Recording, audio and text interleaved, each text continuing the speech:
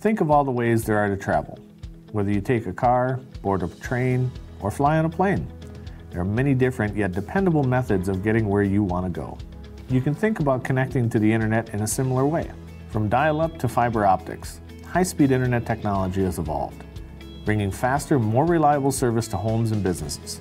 The four most common ways to receive broadband internet service are cable modem, DSL, fiber, and wireless. Cable modem service is delivered across the same coaxial lines that supply your cable TV signal. Cable is a widely used service option in many areas because the existing infrastructure is already in place.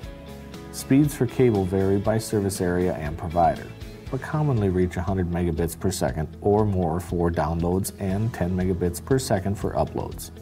Because cable service is delivered on a shared line, you share bandwidth with your neighbors. Speeds vary depending on the number of users and can slow significantly at times of peak traffic. DSL, or digital subscriber line, uses existing copper phone lines.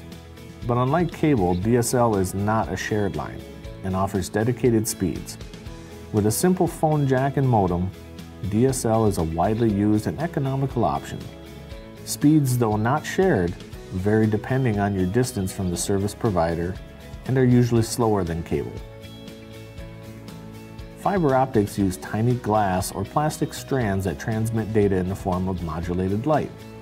Of all broadband options, fiber offers the fastest speeds currently available, with some providers offering 100 gigabits per second with a dedicated connection.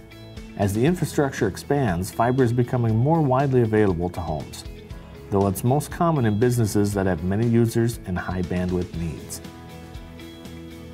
Wireless internet uses a wide range of radio frequencies to transmit data to computers, equipped with wireless receivers.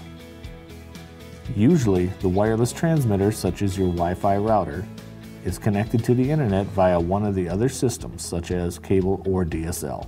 Although broadband is delivered by various technologies, the result is the same: a connection to the world. At Arvig, we're making sure you stay connected.